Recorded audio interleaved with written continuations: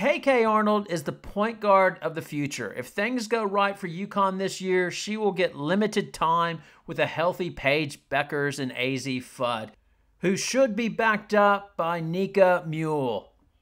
Yes, that is the UConn dream, but that was the dream last season as well, so it's unclear how much time Arnold will get this season, but have no doubt she is the future for UConn at the point guard position.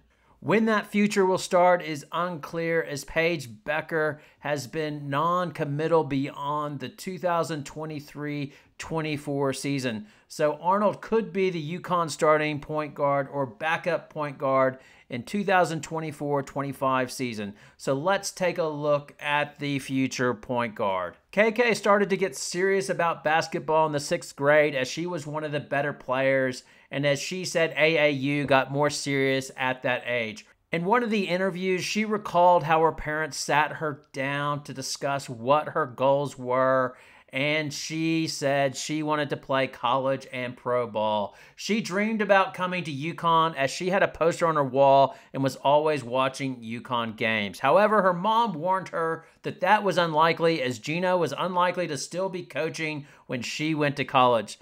Now, you should always listen to what Mama says, but in this case, Mama was wrong. KK said she screamed with excitement after getting the first call from UConn and knowing that they were interested in her. She played her high school ball at Germantown High School in Wisconsin and broke out and started getting notoriety in her sophomore year as she was named the AP Max Preps and Gatorade Player of the Year for Wisconsin and made the Max Prep second team All-America squad. Over the summer prior to the start of her junior high school year, she helped Team USA win a gold medal at the 2021 FIBA Americans Under-16 Championship. During the tournament, she averaged 6 points, 2 rebounds, 2 assists, and earned 12 minutes of playing time per game. She committed to UConn at the end of 2021 and then led Germantown to their first championship during her junior year in the 21-22 season. She followed that up with a repeat championship her senior year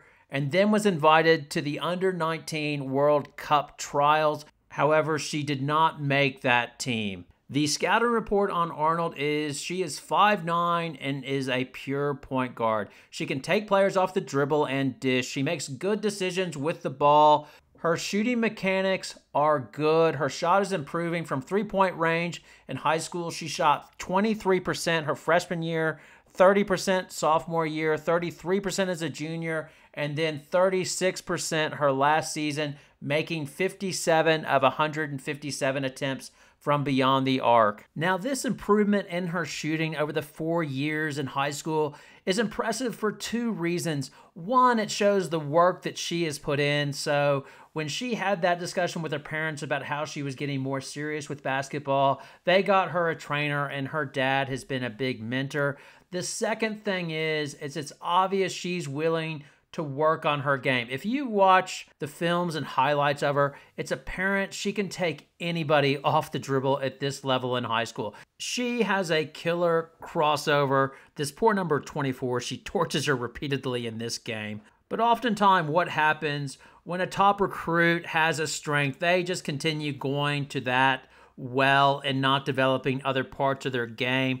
But no, she has done the hard yards and realizes she needs an outside shot at 5'9", and has obviously put in work as the percentage has gone up her entire high school career. Arnold has shown the ability to excel against top competition at the Nike EYBL Nationals in Chicago. She averaged 16 points, 5 rebounds, and 4 assists. As she moves from high school to college, the one question is, will she be able to finish as effectively at the rim as she's only 5'9"? But the things that seem certain that they can count on from her is somebody that can bring up the ball, make good decisions, and turn into a good defender, and have a pretty good shot. After the summer UConn workouts, Chris Daly gave these quotes: "KK is a point guard that plays really hard and can do a little bit of everything. KK has pushed the pace. She gives us another guard that pushes the pace.